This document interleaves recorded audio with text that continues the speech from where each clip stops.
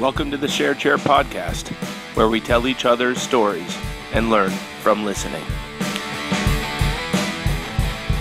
Mr. Start. Also Coach Start. Also Right? Coach Yep. Start. Also, so like new Coach Start, new teacher of social studies, history, new to the community. Yep. All this new. How Right. How is it going?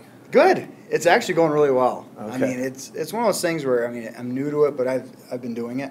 Okay. I've been coaching for a long time, and I've been teaching for a while, and so those aspects aren't new. Like first period, it was good to get in your element, and to just kind of do your thing. Yeah, that's great. So you're from somewhere in Florida, most directly, right? Well, I'm from Granville. I was born and raised in Granville. Okay. Graduated from Granville High School, went to Grand Valley State. Uh-huh. So I'm from the area. Okay. There's no doubt about that. And then, I just got a teaching job in South Florida. It was one of those things where I graduated from Grand Valley, and it was, how teaching jobs are. Yeah. I was a finalist for 2 jobs, and both times they said, we want to hire you, but you don't have any teaching experience. And I said, how do I get teaching experience? I need to get some. It's like the chicken or the egg. Yeah. I don't know. So it was frustrating, because it got down to the wire. And so I was all set up to student teach and to continue working my other job and coaching still. And then, this was August. This is late August. Just randomly applied to a job online, thinking nothing's going to come of it, but you got to try anyway. Yeah. And and then they called me within, an hour or 2 of applying. And they're like, we'll get you to talk to the principal and all that. The principal called me the next day, hired me over the phone, and I was in South Florida within a week. Yeah, that's amazing. Yeah, it was a whirlwind. So. Were you coaching there as well? Yeah, I was coaching in South Florida. South Florida. Yep, as well. I was at Boynton Beach High School for 6 years, and then I was at Jupiter High School for 2. Yeah, great. So Great. And how about philosophy of coaching, philosophy of the classroom, or what are you trying to bring to the classroom or the team this year at Spring Lake? How do you for athletics, we're building. We're trying to build on toughness, build on grit. We're kind of changing our offense and defensive philosophies to a more physical style of football. We're trying to suit what we do to our kids. And I think, we do that in the classroom too. You try to figure out what kids can do, and then you kind of tailor what you do towards them. And so that's what we're doing, offensively, defensively. We're building through the weight room. We got the beautiful new weight room down there that they built. This summer we used it every single day. We averaged 40, 45 kids in there every day. Wow, so we're moving in the right direction. Yeah. It's For just, sure. it's one of those things that just takes time. It's not going to happen overnight, especially when you're talking about the weight room. It's hard to get kids to buy in with the Have It Now society where, if I need to know an answer, I Google it, I have it in 2 seconds instead of going and finding a book and looking it up. Yeah. The weight room's the same way. They want to come in and I want to bench 245. Well, it's going to take some time. You're working out with, you're having a hard time with 135. It's going to take a year or 2, and it's hard to see those long range goals. Yeah. So we try to keep them motivated. We're getting a record board put up there, and we got T-shirts and different clubs and all that kind of stuff to keep them motivated. So we have this whole philosophy of Lakerland, and Mr. Mo has this ideology of once a Laker, always a Laker. So what are you individually going to bring to that way of life? We have our for the football program, our whole motto is one crew. Where we're all together, we're one program. Really. The JVs and varsity, we all practice as one team. So we're not separated. We're all in it together. And we build that mindset of you got to depend on each other. You got to depend on your teammates, and and you kind of you take care of one another. When people are struggling, people are down, you pick them up, you help support them because, again, we're all in it together, and we need everyone to be successful. Yeah. So I'm really curious about that philosophy, that mentality. So do you mind digging into that a little bit more?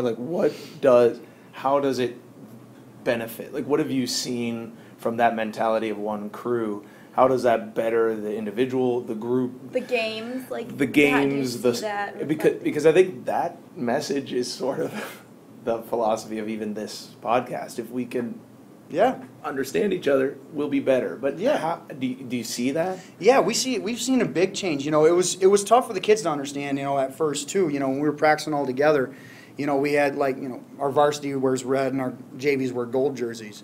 And, you know, our gold JVs were on offense. And, you know, I said, okay, well, the Reds get on defense and give us a look and that sort of thing. And it proceeded to look like D-Day. I mean, it was carnage. You know, the seniors were throwing sophomores around. It was bad.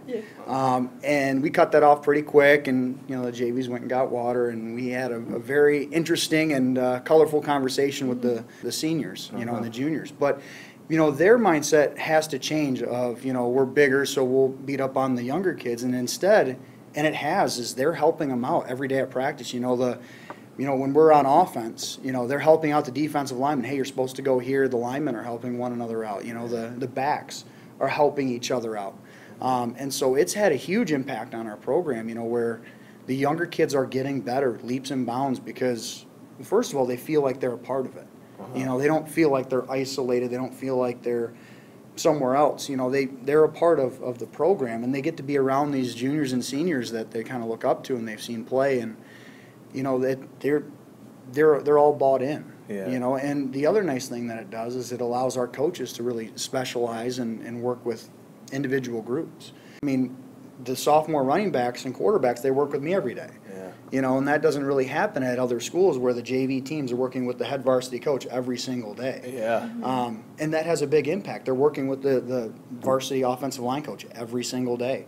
And, you know, you're getting the best coaching for the kids every day. So it's been very beneficial. That difference between we're going to take advantage of these kids and throw them around to wait a second, we can help them by coaching them up too from our own perspective. Yeah. What a huge change. I mean, that's going to make the individuals better, and then when the individuals get better, the whole team gets better. Well, and that's something that we discussed too, because, you know, those seniors, you know, next year when they're walking around the community with the SL on their chest, who's representing them?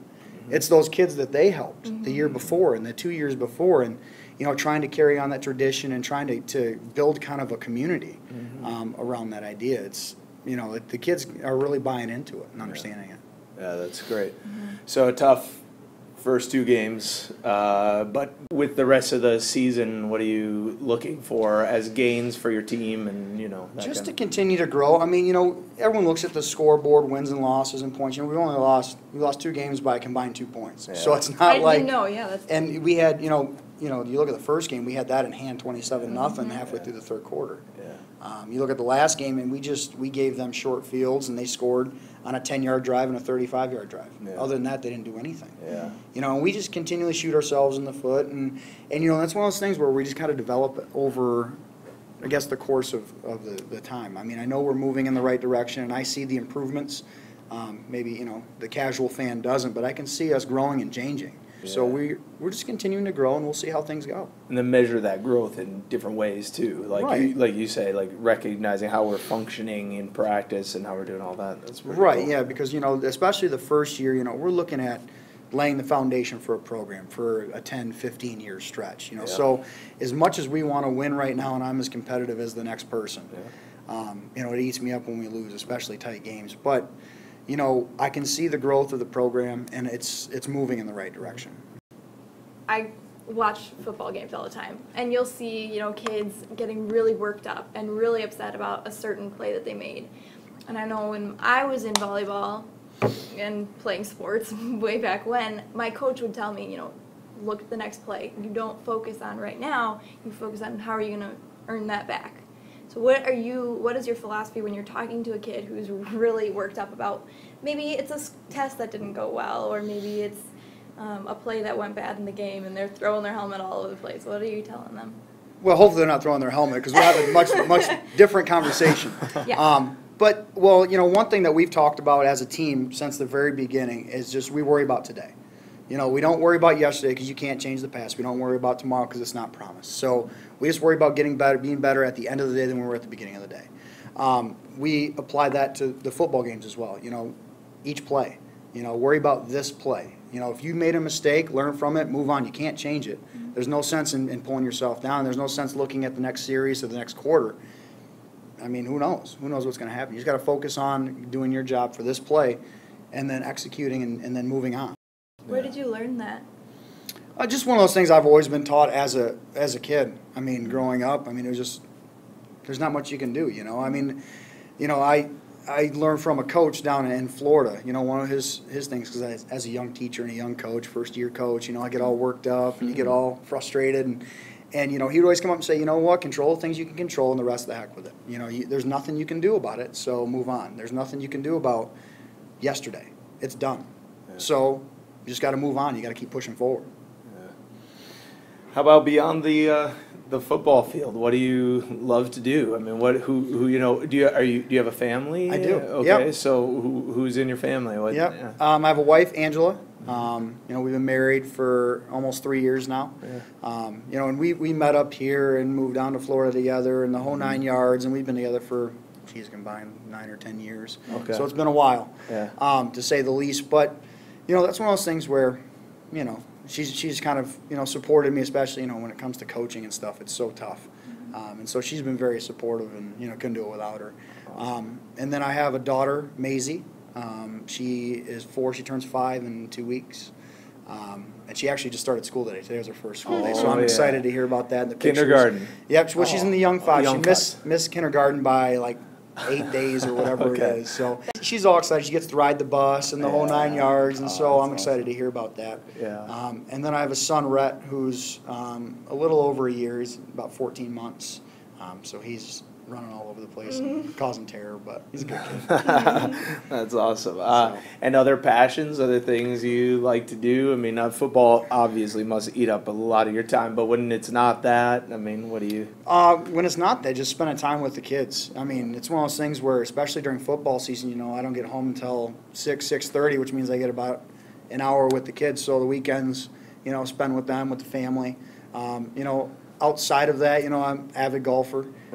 So my season's going to be over very quickly, pretty soon, due to weather. But, you know, I like golfing quite a bit. I'm going to have to figure out something to do during the winter. Yeah. You know, but we'll see. Yeah. Okay, oftentimes coaches will be a role model, you know, somebody to look up to and be a consistent part in your life. Have there been, you know, students or players that have worked under you that have really made an impact on your life? Yeah, absolutely. You know, I mean, when I think back to, some of the toughest things was when I was at Boynton Beach High School, because it's a Title I urban school. The kids come to school with literally nothing. You know, and they look to you as, you know, a father, a mother, a coach, a teacher. I mean, you name it. And so you get a lot of fulfillment with those kids, because, I mean, I still stay in contact with them, and, you know, to see them have any kind of success is awesome, especially, you know, considering the hand they've been dealt. You know, whether it be playing football at the next level or whether it be moving on, you know, getting jobs, you know, graduating from college, that sort of thing. Those are the things that I like to see, just because, you know, I know it's setting themselves up for a good life, which, you know, some of them really didn't have a great one, you know, coming out of it. So. That's powerful. How do they affect you then as an educator or as a coach, or, you know, how do you see things differently when you look at things from their own perspective? How does that change? How is that even transferred over to coming to Spring Lake, where everybody is, mind my language, but white privileged? You know, we do have most. Yeah, or exactly. many. We do have, like, you know, underprivileged families here, but I mean the vast majority. They're doing just fine. Well, and that's kind of what I mean. It was a transition going to Jupiter, because Jupiter, I mean, they call it Beverly Hills East, you know, because that's the kind of community it is, you know, and a lot of money, a lot of wealth, a lot of good family situations. But, you know, I mean, at the end of the day, they're still kids. They still need something, you know, and, you know, when you look at, you know, how those kids impacted me, is that, you know, you see life is not black and white.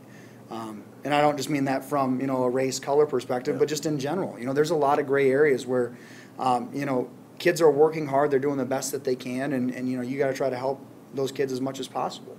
And you look at, you know, even at a school like Jupiter or like Spring Lake, there's still kids that are going to have needs. There's still kids that are going to need things. You just got to figure out what those things are.